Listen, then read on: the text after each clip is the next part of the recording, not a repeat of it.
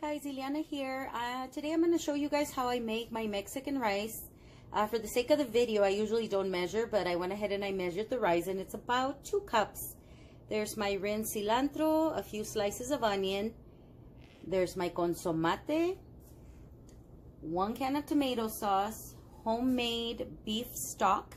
I show in a recipe how I made this one. And I'm going to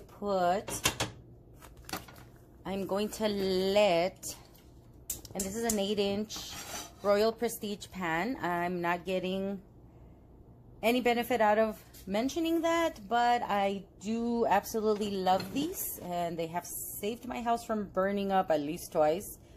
I was baking beans and completely forgot it. Came back, my house was all smoked up, pan intact, sealed completely. The lid was completely sealed. So the first step, guys, is going to be to heat up some oil. I use olive oil.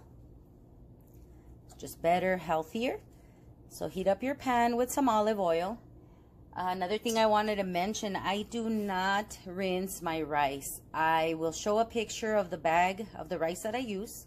It is jasmine rice, and I buy it at Sam's. And it comes really, really clean. So I do not rinse it. Everybody tells me that they love my rice and that it comes out so nice and separate. I'm pretty sure this is part of the reason. But, you know, just so you guys know. So you're going to heat up your pan about maybe a minute or two. Make sure that the oil is nice and hot.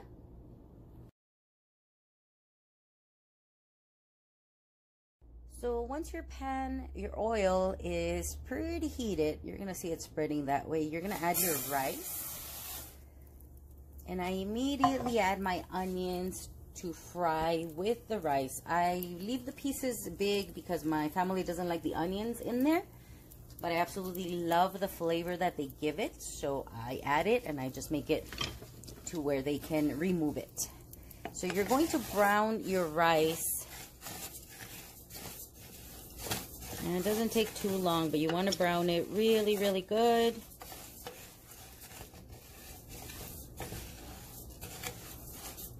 So I let it sit for a little bit after I mixed it very well. And you go in again and you mix it again. You want to get a really nice, even brown tone. Right now the rice is just getting a little bit white, and there's a few pieces that are getting toasted. But you want to just keep on here, stay near the stove. I always tell my daughter that food always tastes good if you don't leave the kitchen. Growing up, I would put up a chair next to my grandmother's stove, and I would just cook next to her. And I don't know if she told me at one point, or I just figured, you know, she never left the kitchen till she was completely done with the food. So I kind of picked up on it. As you can see, there's a few little kernels that are starting to toast. We want them to mostly look that way. It's been about 3 minutes. I let it sit. I mix again. Let it sit and mix again until you have a really nice, even color of rice. In the meantime, you just keep mixing until you get the distribution of color that you want.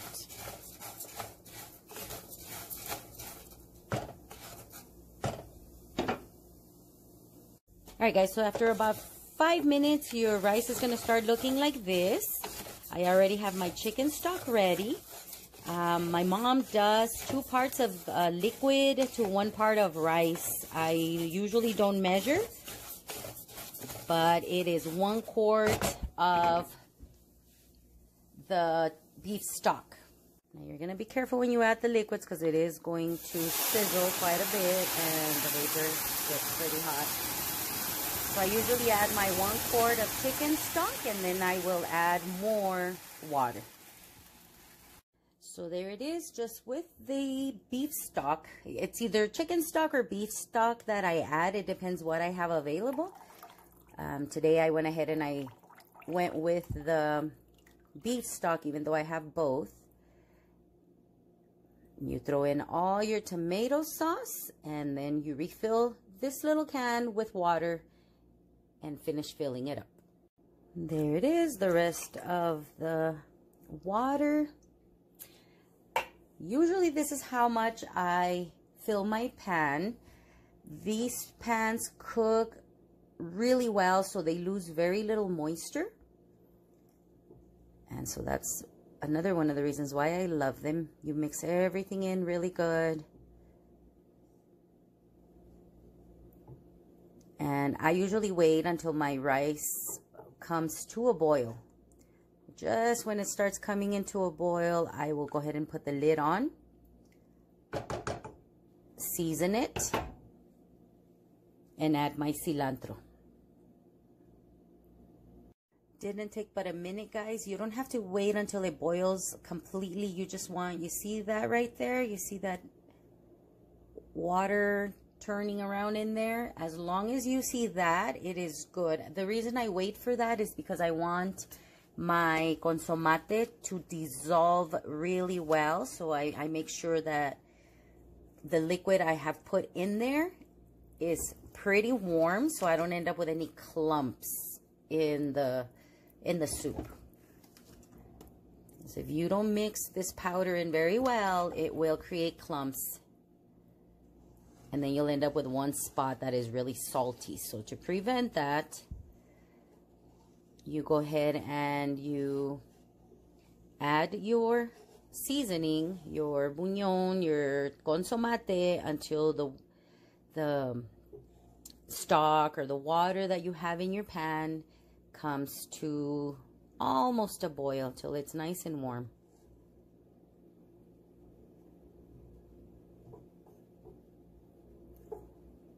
I added my seasoning, so now I'm going to taste it. You have to taste your food, guys. You have to make sure that it is to your liking. Okay. If you're content with it. So after you've added your seasoning, you wait and make sure that it starts boiling before you cover it up. Another thing to remember, guys, when you're using chicken stock or beef stock, you have to make sure that you undersalt a little bit, because in my case, at least, my stocks are already salted because they have already been previously seasoned. So you want to make sure to be careful to undersalt when you're making your rice, when you're using your stock, and kind of take into account the amount of salt that's in your stock already. You can always add extra water to compensate a little bit, but, you know, just try to keep that in mind. And so once it is coming up to a nice boil, you mix it one last time. Make sure the tomato sauce, everything is mixed in well. You cover it up. There you go, guys. Once it starts doing this, you close this. Quickly lower your flame before you have too much of an overspill. Leave it to where it is barely on.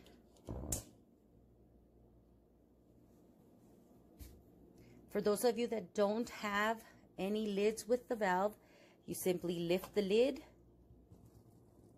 and leave it a little bit cracked open like this, just very slightly, to allow for the least amount of moisture to escape.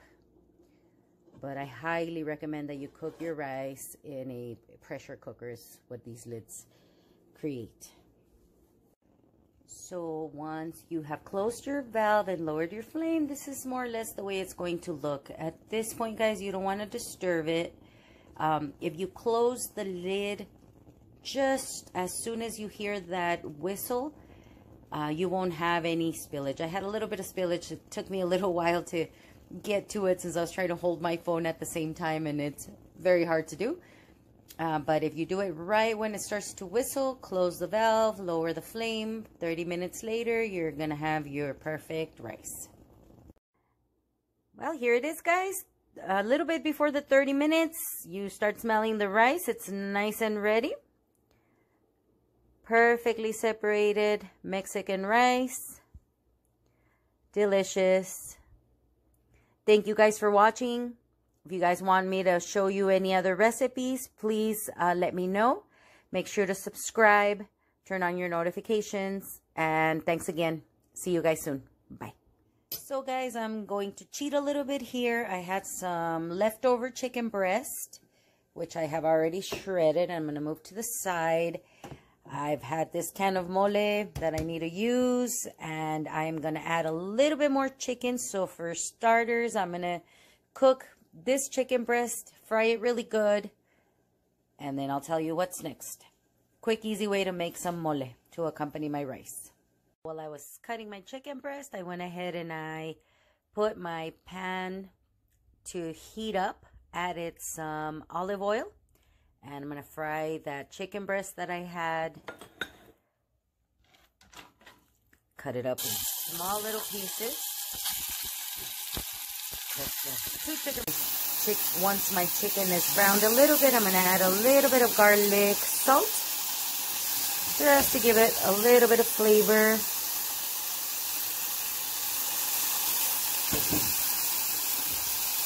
So while my meat is cooking, my chicken, I went ahead and I chopped my leftover chicken breast into smaller pieces.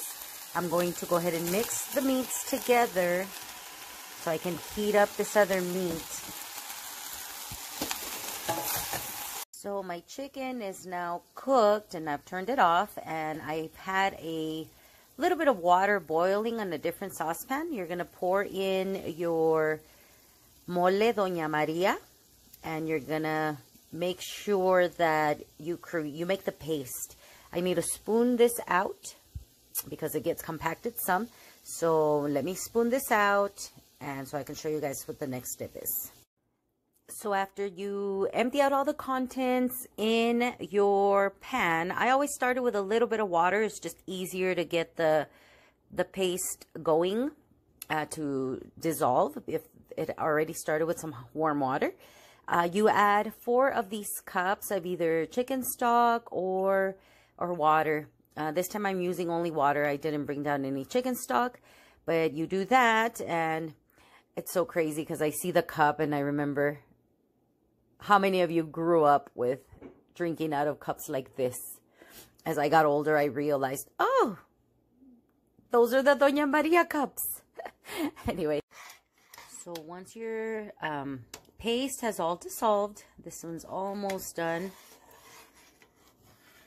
It'll take it a little while to make sure that there are no clumps in your sauce. That paste is pretty thick.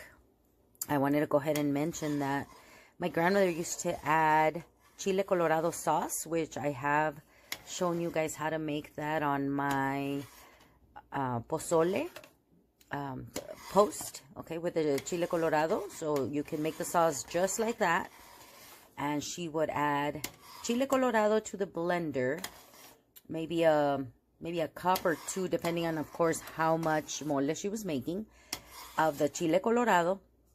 And she would add some bread, some pan blanco, or just some regular white loaf bread. And she would blend all that and then mix it in here with the mole. Today, we're only going to do a fast and easy mole from the can, if you will, which also comes out really good. So I opted for this method for when I really absolutely need to make a quick meal or just feel like making a fast meal and still making it healthy and delicious. So my sauce is ready. So now I'm just adding all the chicken.